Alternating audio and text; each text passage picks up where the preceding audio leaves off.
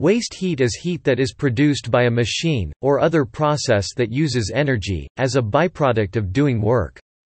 All such processes give off some waste heat as a fundamental result of the laws of thermodynamics. Waste heat has lower utility, or in thermodynamics lexicon a lower exergy or higher entropy, than the original energy source.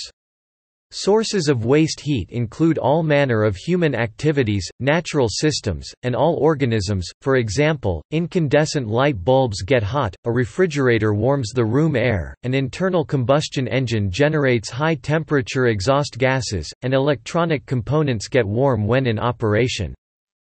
Instead of being wasted by release into the ambient environment, sometimes waste heat or cold can be utilized by another process, such as using hot engine coolant to heat a vehicle, or a portion of heat that would otherwise be wasted can be reused in the same process if makeup heat is added to the system, as with heat recovery ventilation in a building. Thermal energy storage, which includes technologies both for short and long-term retention of heat or cold, can create or improve the utility of waste heat or cold. One example is waste heat from air conditioning machinery stored in a buffer tank to aid in nighttime heating. Another is seasonal thermal energy storage at a foundry in Sweden. The heat is stored in the bedrock surrounding a cluster of heat exchanger-equipped boreholes, and is used for space heating in an adjacent factory as needed, even months later. An example of using STES to utilize natural waste heat is the Drake Landing Solar Community in Alberta, Canada, which, by using a cluster of boreholes in bedrock for interseasonal heat storage, obtains 97% of its year-round heat from solar thermal collectors on the garage roofs. Another STES application is storing winter cold underground, for summer air conditioning. On a biological scale, all organisms reject waste heat as part of their metabolic processes, and will die if the ambient temperature is too high to allow this. Anthropogenic waste heat is thought by some to contribute to the urban heat island effect.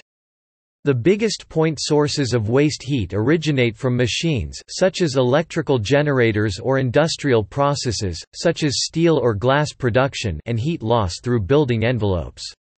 The burning of transport fuels is a major contribution to waste heat.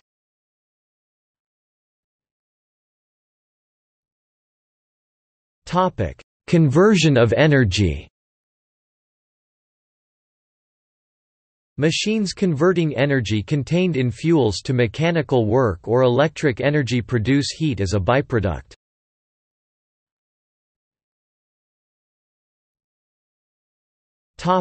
Sources. In the majority of energy applications, energy is required in multiple forms. These energy forms typically include some combination of heating, ventilation, and air conditioning, mechanical energy and electric power. Often, these additional forms of energy are produced by a heat engine, running on a source of high-temperature heat. A heat engine can never have perfect efficiency, according to the second law of thermodynamics, therefore a heat engine will always produce a surplus of low-temperature heat. This is commonly referred to as waste heat or secondary heat, or low-grade heat. This heat is useful for the majority of heating applications, however, it is sometimes not practical to transport heat energy over long distances, unlike electricity or fuel energy. The largest proportions of total waste heat are from power stations and vehicle engines. The largest single sources are power stations and industrial plants such as oil refineries and steelmaking plants.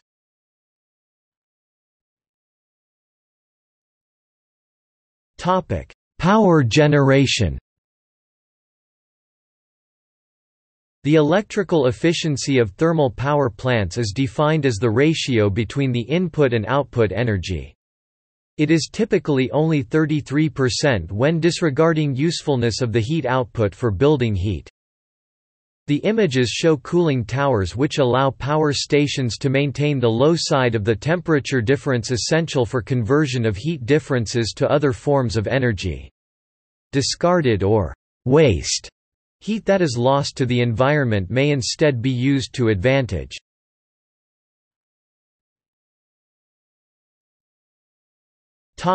Industrial processes. Industrial processes, such as oil refining, steel making or glass making, are major sources of waste heat.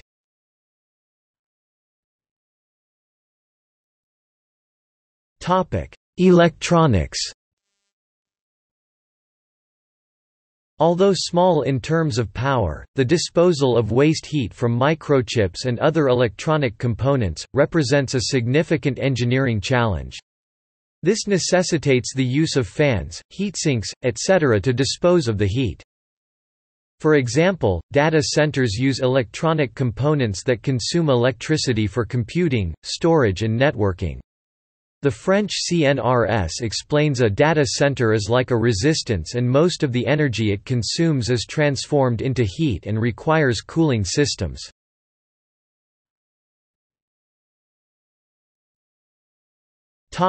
Biological.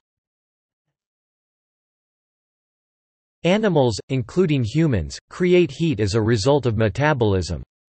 In warm conditions, this heat exceeds a level required for homeostasis in warm-blooded animals, and is disposed of by various thermoregulation methods such as sweating and panting. Fiala et al. Modeled human thermoregulation.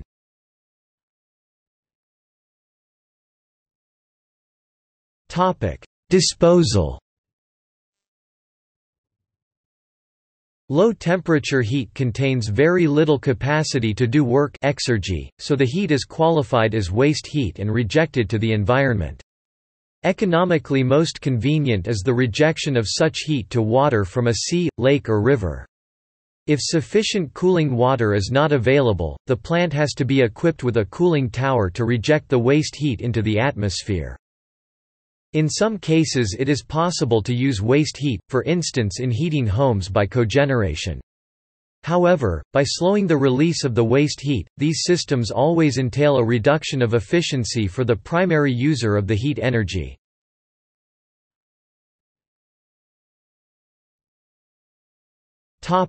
Uses.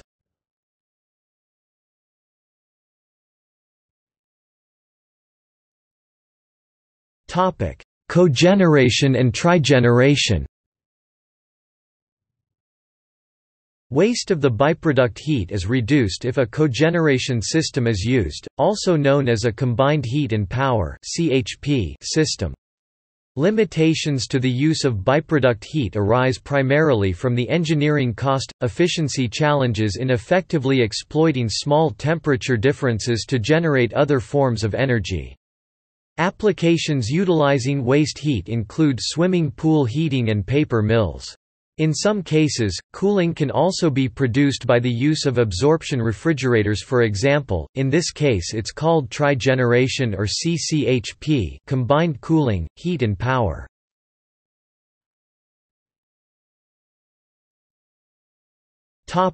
Preheating.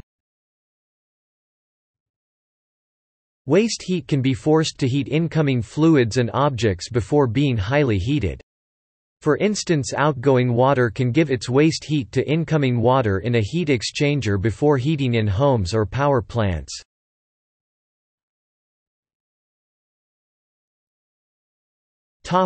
Electrification of waste heat. There are many different approaches to transfer thermal energy to electricity, and the technologies to do so have existed for several decades. The organic Rankine cycle, offered by companies such as Ormat, is a very known approach, whereby an organic substance is used as working medium instead of water. The benefit is that this process can reject heat at lower temperatures for the production of electricity than the regular water-steam cycle. An example of use of the steam Rankine cycle is the cyclone waste heat engine. Another established approach is by using a thermoelectric, such as those offered by Alphabet Energy, where a change in temperature across a semiconductor material creates a voltage through a phenomenon known as the Seebeck effect. A related approach is the use of thermogalvanic cells, where a temperature difference gives rise to an electric current in an electrochemical cell.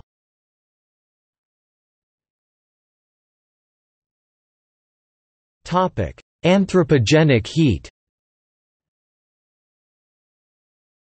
Anthropogenic heat is heat generated by humans and human activity. The American Meteorological Society defines it as heat released to the atmosphere as a result of human activities, often involving combustion of fuels. Sources include industrial plants, space heating and cooling, human metabolism, and vehicle exhausts. In cities, this source typically contributes 15 to 50 with M2 to the local heat balance, and several hundred with M2 in the center of large cities in cold climates and industrial areas. Estimates of anthropogenic heat generation can be made by totaling all the energy used for heating and cooling, running appliances, transportation, and industrial processes, plus that directly emitted by human metabolism.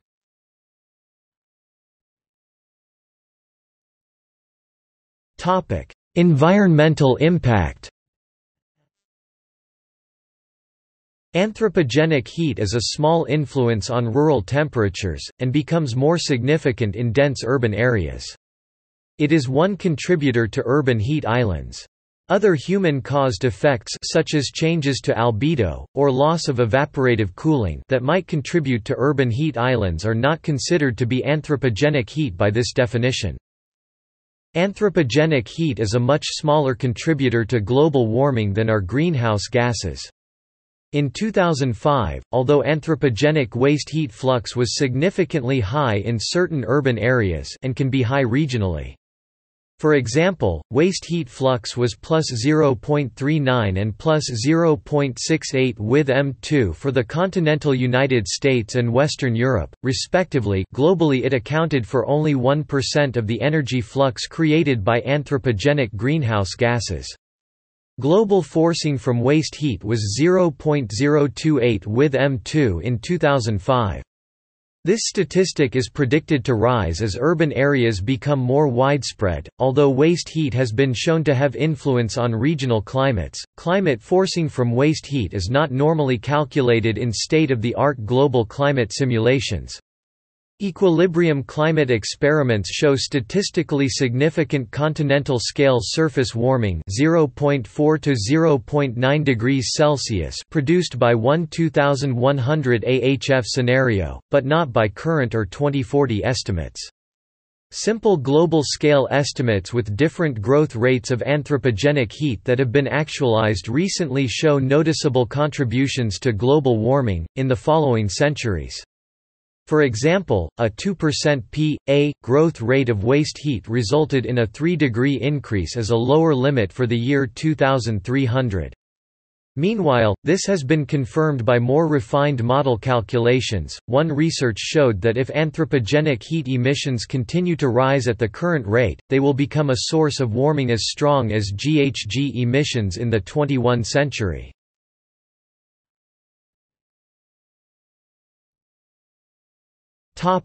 See also: